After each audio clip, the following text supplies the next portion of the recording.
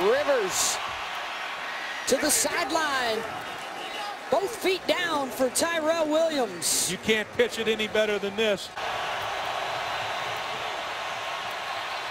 Rivers again.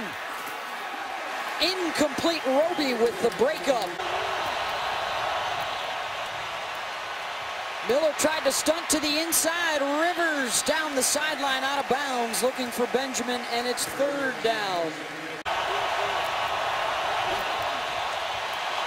Rivers to Benjamin, thrown down by Brandon Marshall, and it's fourth down.